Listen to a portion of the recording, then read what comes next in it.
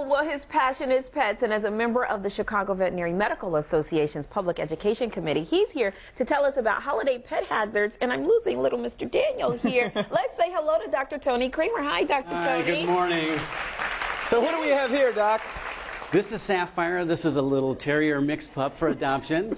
And that's Daniel, who's trying to escape on us there. What's the matter? They're both pets from Help Save Pets in Plainfield. They're both for adoption. And we just wanted to make a point about getting pets around the holidays and all the different dangers and that can be around, and to protect our pets. Well, let's start. We always hear about poinsettias being poisonous, and that is true. Well, I'll tell you, it's not as bad as it really seems. We talked about this being a deadly plant for years. It really isn't. Animals will get sick if they eat that, but we really want to point out is that lilies are very toxic and another holiday favorite and very poisonous for pets. So we got to keep those away. Holly, mistletoe, also not good for pets to get into. There are hundreds of poisonous plants to dogs, so just we want to keep the plants away from our pets. And, away from Val, apparently. No, I think I'm going to get control here. Now, listen here, Daniel. Oh, there we go. Okay. But I think Daniel would really get into some trouble with some Christmas lights, right? Yeah, I mean, this stuff looks like cat toys, doesn't it? I mean, it just looks like it would be fun for a cat to play with.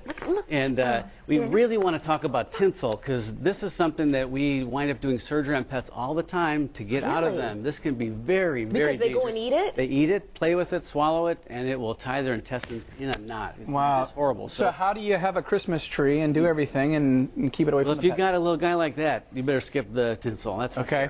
What about the lights? Lights are a problem, too, in that if they chew on the cords, a lot of extension cords are where they get in problems. We have these extension cords that are normally not there, spark the curiosity of the pets. If they chew on that, it's bad news. So we just want to make sure that we are very aware of that. Can a pet get electrocuted by doing that? Absolutely. Have you seen the movie Christmas Vacation, Val? What about feeding your pet from the table? Everybody likes to feed their pet scraps and stuff. But well, the biggest problem comes around the holiday when everybody thinks, well, I'm just giving them a little taste of this holiday meal. Well, if everybody in the family does the same thing and all your friends and family that are over do the same thing, they can wind up with a pretty upset stomach from that. They're just not used to it, and it's a bad habit to start. You don't want to start it, and you definitely want to stay away from chocolates, because I hear that can be deadly. Everybody kind of seems to know about that, but every year we have cases and cases of animals that get into this. But you know, it's sitting on a coffee table about this high. It's right at nose level, and we just turn our head for a moment, and that can happen. Let me ask you something, Dr. Kremer, because I have a Shih Tzu, a one-year-old Shih Tzu, and my mother is frantic about him getting a hold of chocolate. Like, how much chocolate would actually take Kobe out? In general, we say an ounce per pound is kind of a rule of thumb. But the bottom line is, if they really get into any, they're probably going to eat these wrappers. They're probably going to, have more problems than just the chocolate. So if we catch it and he just has a little bite, he's not...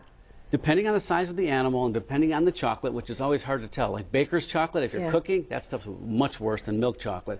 But if they get into a considerable amount, you better call the vet. Right. Take Kobe out. That's a medical term, I think.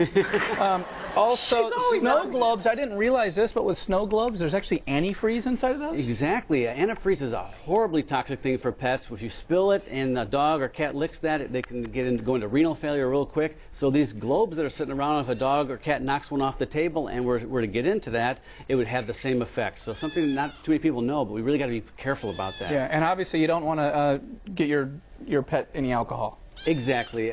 Unless he really had a bad day. I think Daniel wants some.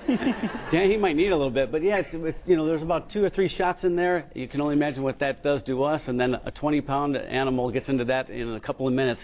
You're opening a present, set a drink down. We got to be real careful of that. All right, have a safe and happy holidays for you and your pets. Dr. Tony, thank you. To find out more about Dr. Tony, head to our website.